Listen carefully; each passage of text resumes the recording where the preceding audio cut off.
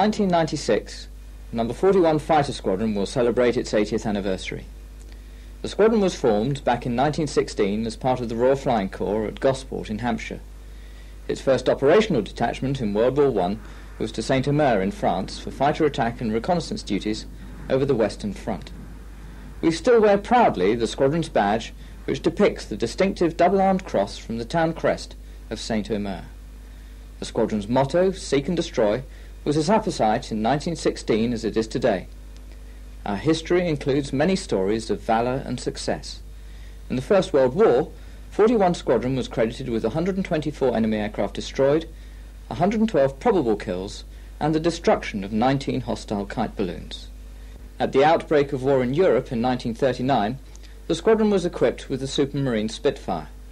It was one of the few squadrons to fly this famous fighter for the whole of the Second World War. The squadron provided fighter cover for the evacuations at Dunkirk and was heavily involved in the Battle of Britain.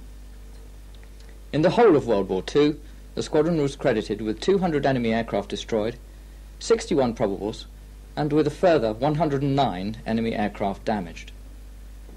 41 Squadron moved on to fly a fine array of fighter aircraft, including Hornets, Meteors, Hunters and Phantoms. For the past 20 years, we have flown the Anglo-French Jaguar single-seat fighter bomber and tactical reconnaissance aircraft from our home base at RAF Coltishall in Norfolk. Our declared specialisations are tactical air reconnaissance and offensive support. We are a deployment squadron, and we are ready to take our aircraft and our personnel to any area of tension that might require our skills. In January 1991, No. 41 Squadron took the lead in the involvement of the Jaguar force in the Gulf War. Operating from Al Maharak Air Base in Bahrain, the squadron carried out pinpoint bombing missions and medium-level reconnaissance sorties over the Kuwaiti theatre of operations. Following Operation Granby, we were deployed to Incirlik in Turkey for Operation Warden, where we provided vital reconnaissance information on Iraq's frontline war machine. More recently still, 41 Squadron has operated from Gioia del Colle in Italy to participate in the NATO and United Nations effort to restore peace to the war-torn former Yugoslavia.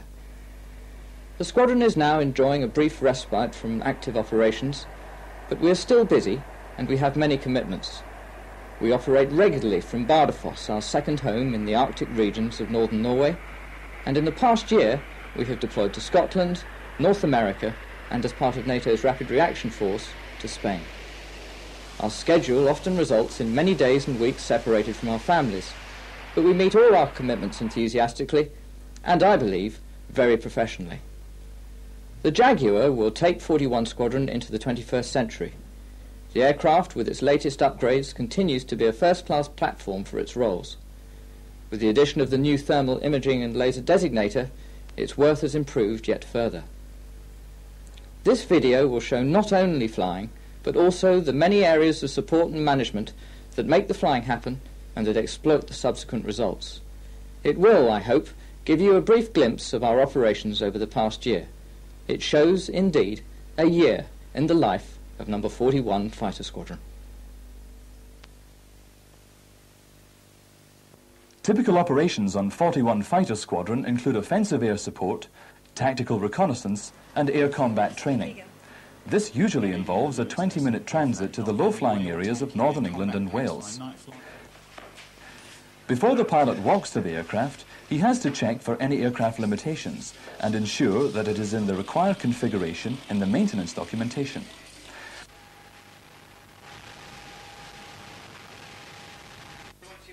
A walk-round inspection of the aircraft ensures that nothing is amiss.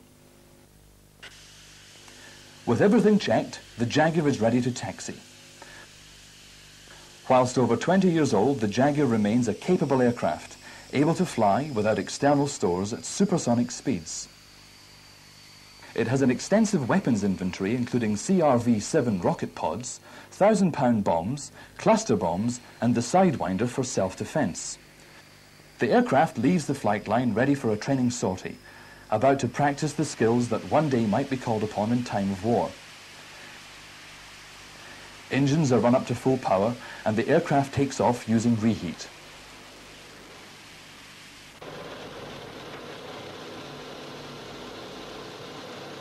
As well as concentrating on his mission, the pilot must maintain situation awareness of all that is around him.